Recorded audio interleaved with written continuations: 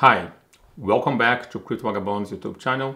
In this channel, we talk about cryptocurrencies, geopolitics, macrofinance, and everything else that may affect the performance of your favorite crypto asset. If you do like this kind of content, please subscribe to the channel and click the notification bell. Today I don't have as many headlines. I have a few headlines, but they're very important. So please stick around because there's a few headlines that are very significant here. And also we're going to be talking about Trezor. Trezor is the wallet that I have been endorsing for a long time. The thing is, there has been a hack with Trezor, and I want you to be aware of what that is and how can you protect yourself against that. So please stick around.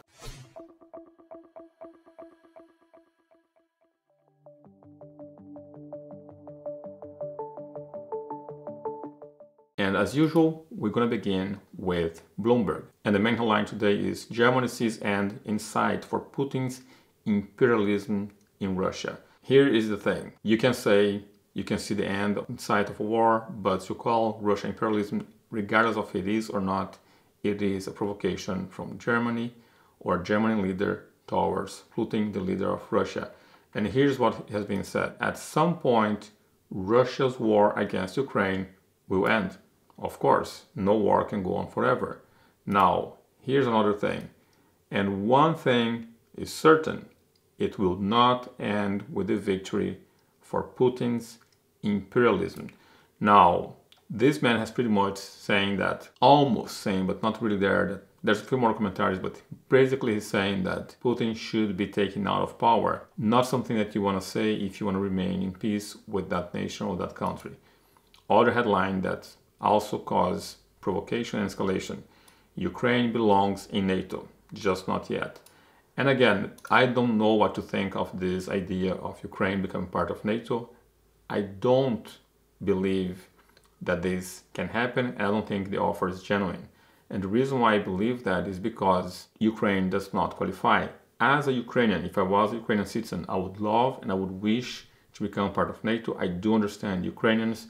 What I do not understand is why promise membership of NATO to a country that does not qualify. Ukraine does not qualify for a few things. There are a few criteria, and I have been saying this here in the channel. That country to become part of NATO cannot be at war and cannot have any separatist movement within the country. Also, it has to have approval of all the other countries that are already part of NATO. First, it is at war. So let's say tomorrow Ukraine become part of NATO. Beautiful. Is Crimea part of NATO? Is Crimea Russia? Is Crimea Ukraine? So things like that needs to be answered. The country has to be at peace. As long as there is war, Ukraine will not qualify. Yes, it will qualify to receive help.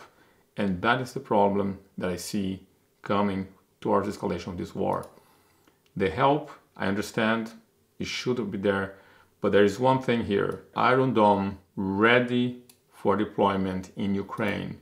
It's been said by the US General. Now, if you're not familiar with Iron Dome, I'm going to try to oversimplify what it is. Iron Dome is a technology that protects against missiles. It can attack and destroy several missiles at once. And this technology has been developed by Israel, and Israel has the monopoly on this technology and also has the monopoly on what happens to this technology. And you must be asking, okay, Israel has monopoly on this technology.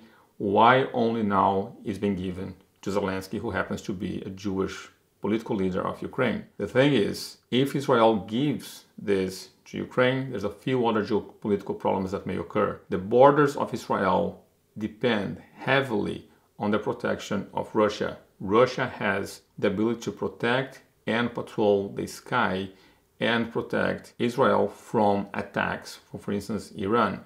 Now, if indeed Israel makes this available to Ukraine, that relationship will be sour. Another thing is, a lot of oligarchs in Russia happens to be Jewish. And when Putin, for instance, locks Russia for the male not to exit, like if you're male in the age to go to conflict, Putin can say you're not allowed to leave the country, you have to go to war. He can do that to the millionaire, the oligarchs that are in Russia that happens to be Jewish. There are so many Jewish oligarchs in Russia that Israel, 15% of the population in Israel speaks Russian. So there's a lot of things geopolitically. You cannot just look at one angle. Oh, Israel should give this to Zelensky because Zelensky is Jewish. The thing is, once the technology becomes available to Ukraine with the approval, it can only happen with the approval of Israel. The relationship between Israel and Russia are going to go sour, and there's going to be further more escalation, and Iran will have greater strength to attack Israel. There's a few more problems that can unfold from this, but I don't want to expand or talk too much about this. I want to move to the next subject. If you want to find out a full explanation on the consequences of this, please stay tuned in this channel because I have made a presentation on this for our Crypto Vagabonds Academy, and portion of the presentation I'll bring here to you guys so you can understand a bit more why it is not that simple or Israel should give this to Ukraine and what are the consequences of this technology being available to Ukraine.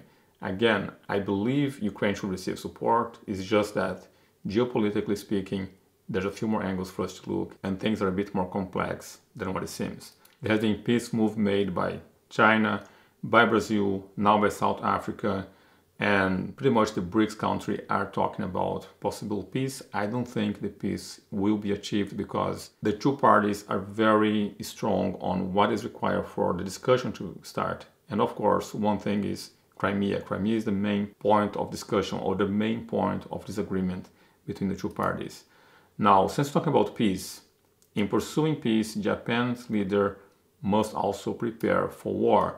Now, at the time that we are possibly having an escalation and again coming very close to a non-natural possibility of nuclear war, Japan is talking about how the world should go towards a nuclear disarmament. I think this is a bit unrealistic, especially on a meeting between the G7 when they are provoking the largest nuclear capacity nation on the planet. I don't think this is going to go well, but again, time will tell.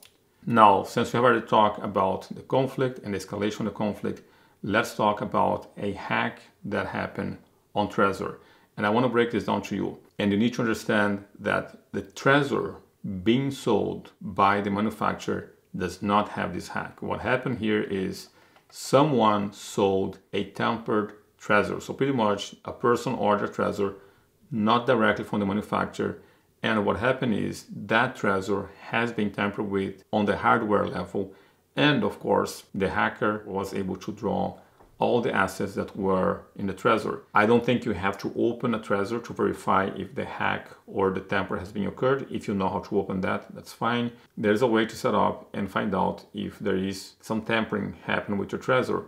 Also, one way to ensure this is please make sure that whenever you order your Trezor, you order directly from the manufacturer. So no, the original Trezor ordered by the manufacturer has not been tampered with and has not been hacked. What has happened is some individuals have purchased the original Trezor, opened the Trezor, made some alteration on the hardware level of that Trezor, which means tampering with a device, seal the device and pack as a brand new and resell on a non-authorized reseller. So this is not an authorized reseller and it's not a Trezor purchased from the manufacturer. The one way for you to avoid this is make sure whenever you buy a Trezor, buy directly from the manufacturer. I, for instance, coach some persons in the US and I ask them, please order your Trezor directly from the manufacturer here in Europe. If you have to pay for import tax, whatever, please do that because it is worth paying for that for the extra security. So again, make sure whenever you buy a hardware device, you buy directly from the manufacturer. This is the thing that I want to share with you, which I think is very significant. Now, let's talk more about cryptocurrencies. On Ripple case, breaking. Court victory for Ripple as judge denies SEC motion to seal human dogs. Now, the SEC have requested some documents, which happens to be the human dogs, to be sealed, and the judge did not agree. So this is pretty much something seen as positive or as a victory for Ripple. Of course, Ripple price will bounce because of this decision. I don't want to go in depth into the Ripple case. It has been going on for years and it's going to continue to go on for a much longer time. But it is a victory for Ripple that the judge is going against or not accepting the request from the SEC. So that is it for today. The one thing I want you to get from this video, make sure you buy your Trezor directly from the manufacturer. or any other cold storage that you want to buy, make sure you buy directly from the manufacturer so you don't get a tampered device.